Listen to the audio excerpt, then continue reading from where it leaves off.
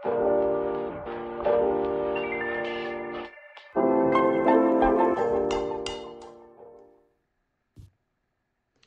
everyone, it's technology expert Burton Kelso here with another tech tip to help you get the most out of the technology in your life. Today we're talking about how to protect your personal medical records. It's been an interesting year with many hospitals around the country getting attacked by cyber criminals.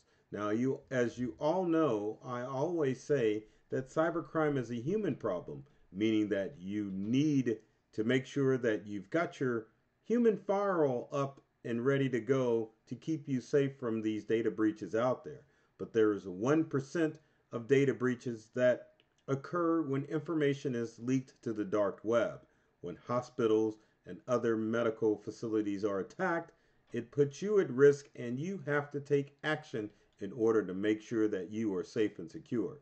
Now, if you like this video and other videos, be sure to like and subscribe and share so that you can keep track of the latest information that's going on as far as technology is concerned. Now, so let's talk about some of the major companies that have been hit with medical breaches. So Ascension Health just got hit recently. Same thing with United Healthcare as far as them leaking information to the dark web or being held ransom and then allowing criminals to leak that information to the dark web. Now, when you suffer data breaches or when there are companies that leak your information to the dark web, some are as dangerous as others. For example, if you were to suffer a data breach a few years ago, then information such as your username and password would be leaked onto the dark web. An instance with that would be simply changing either your username or your password, and you're completely safe. The major problem with medical data breaches is that it puts you and your family at great risk. Information such as social security numbers, first name, last names, addresses, and your ailments can cause major problems. This means criminals have a full layout of you, your medical conditions, and with your medical information, they can create medical fraud that allows them to not only assume your identity, but they would be able to assume your identity and have procedures done, and you would have to flip the bill. The other thing that is very scary about data breaches when it comes to hospitals and other medical offices is that in the case of Ascension Health and their hospital network was completely shut down. Doctors were having to write orders by hand. People weren't able to get important procedures done because in our digital world, especially in medical, everything's done by computer. So if criminals hack into a hospital, then they're able to pretty much shut that hospital down. No different than the MGM Grand breach of 2023, where the MGM Grand was shut down. The other thing that occurs if a breach were to occur with United Healthcare, or which it did, it stops the billing process from patients getting their expenses taken care of because the system is down. So criminals realize the information that can be gained from medical facility breaches, and you will see the numbers rise. Also, take in consideration that 1 in 3 people are affected by some sort of medical breach, which is very important to know that you need to find out what information of yours is leaking on the dark web so that you can do a better job of protecting your data. Now, criminals are on the dark web sharing your information, but you can stop that by at least getting some, won't say some TLC, but at least understanding what's out there and what you can do to protect yourself. So let's take a look and let me bring up a couple of sites that are going to help you keep your information safe, or at the very least make sure that you're aware of what's going on. Now, one of the first sites is actually from my friends at Cybersecurity Magazine. And let me get that up. Cybersecurity Magazine is like the front runner as far as all things cyber related.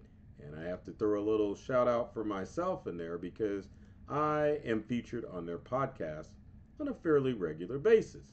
So, getting back to Cybersecurity Magazine's website, which is at cybersecurityventures.com, you can go to their main page and they have all sorts of information about what's going on. One of the most important sites that you want to visit is cyber attacks. That's right.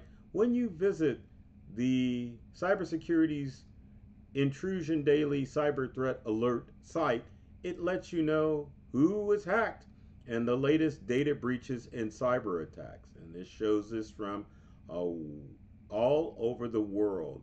And it's a compilation of everybody who's been hacked. So you can go to this site and see that there was a data breach of 120,000 people affected the city of Helsinki, Finland. Also, too, you can look at different breaches that have gone on. And what's important about looking at sites such as Cybersecurity Magazine is that many companies who suffer a data breach aren't always forthcoming with the information that has been leaked onto the dark web. Not all companies are like AT&T, who had the decency to come forward to say, not only have we've been breached, here are the numbers, and we are going to make sure that you have some sort of protection in the form of identity theft protection to make sure criminals don't take advantage of you because of our mishap.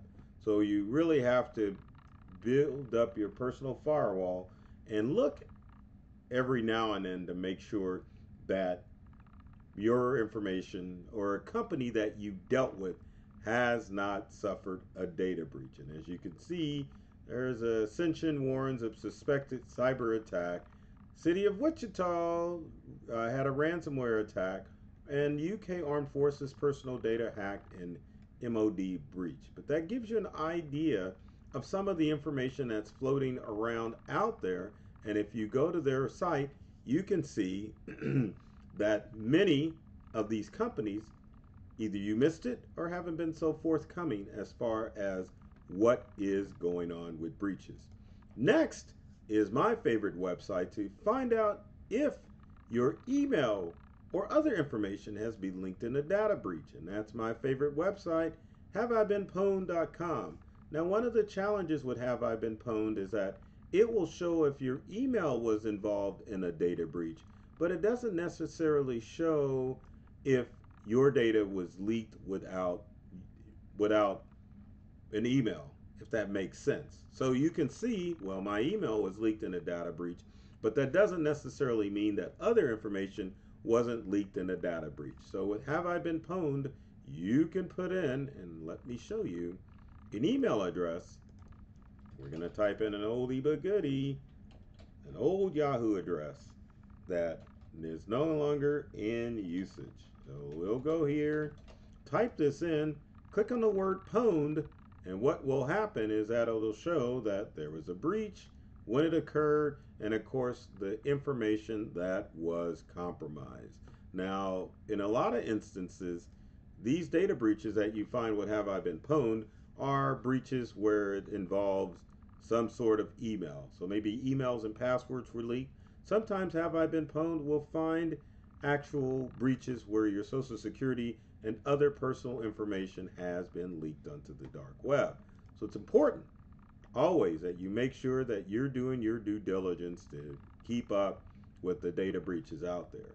So we know what you can do to search for breaches, but how can you keep safe if your information has been leaked out onto the dark web. So let's look at some steps. So number one, uh, do your research and make sure that you pay attention anytime there's a letter or friends talk about a certain company has had a data breach. With medical, most companies are forthcoming, so pay attention to those breaches to make sure that you don't become a victim to some sort of medical fraud. Next on that list is that when you are looking at medical information, don't forget your fitness devices. Apple, I should say iWatches, if that's even. Yeah, I guess they are iWatches. Contain information in your iCloud account. Your Google account can have your health information or just any other fitness app.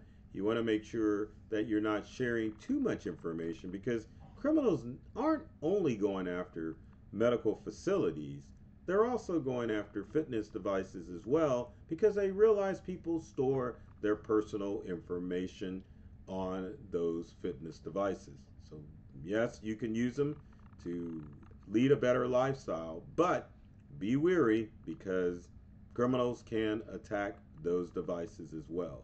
Also, to keep yourself safe, you need to be wary of any billing information that comes through. So, if you get a bill from your provider and you maybe have a history or your family has a history of having procedures done, scrutinize every bill because sometimes criminals will use your medical information to try to sell that on to someone who's going to have a procedure, and then you will have to flip the bill for it. And then finally, keep track of your medical history as far as what medications you're taking.